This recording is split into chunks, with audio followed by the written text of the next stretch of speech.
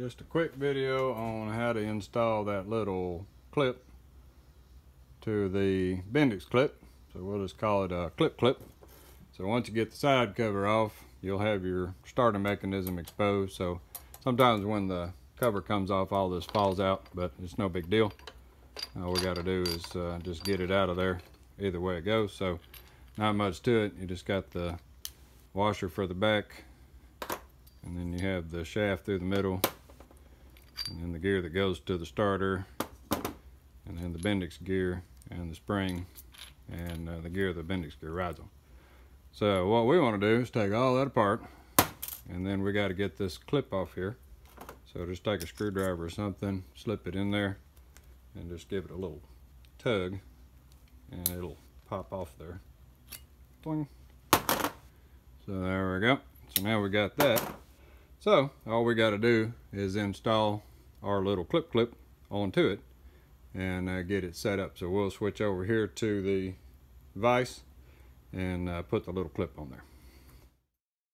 And so what you got to do, the easiest way I've found is to start with the copper side. And so you want to just get it started on there, and then just take a hammer and kind of tap it in a little bit. Make sure it's started and on there pretty good.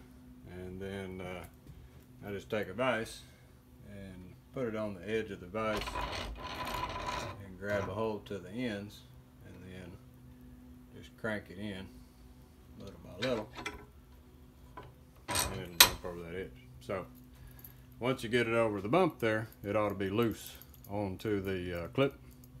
And so now we just got to figure out where the alignment is so it doesn't touch onto the side of the motor or onto the gear. So let's set back up over here on the motor and see what we can do. Alright, so we are back over on the motor. So when we install this, this is going to go in that groove. So what we got to do is make sure that we have it far enough this way that it doesn't drag on the side of the case, but far enough this way that it doesn't drag on the gear. So what we got to do is get that back on that gear. So we'll switch back over to the vise and do the reinstall. So what I want to do is just kind of measure. I can always move it around a little bit. So it looks like somewhere right in the middle. And so when we install it, we'll line that up and then we'll put it all back together. Alright, so now all we got to do is get our clip put onto our gear. And so to do that, what I'm going to do is slip that in and push that all the way over as far as I can get it. And then I just want to pinch my gear in the vise. So let's get something in there. And we're going to grab the sides of the gear with the clip already grabbed underneath it.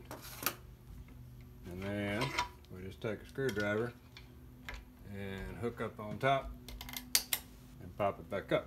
So now we got our clip installed, and you can see in the video there's not a whole lot of room.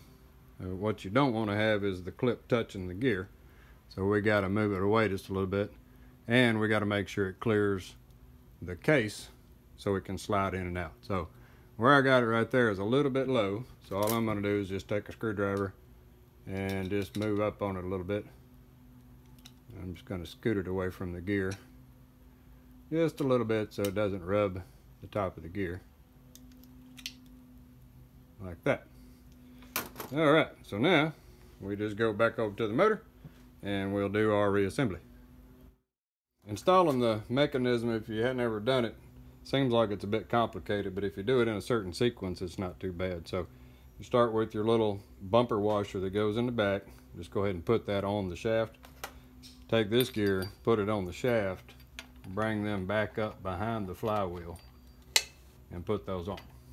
Okay, so then next is the Bendix gear. He goes on and he'll be loose. So here's our little clip.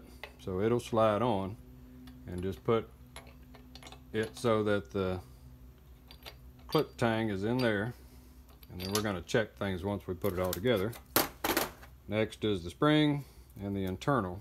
So this is really the only hard part, fidgeting around, is trying to get those to line up, get the teeth to index. But you can get it after playing for a second. So those are indexed. And then now you just have to slide it on the back. So there you go, pretty simple. So we got everything together. Now what we want to check is make sure that number one, that's not touching the gear, and then number two, it's not touching the case. So as we slide out, you can check that and just make sure that it's clearing the case and it's also clearing the gear. And if you need to, you can push it all back in there, and if it needs to go one way or the other, you can just push it a little bit and it'll move.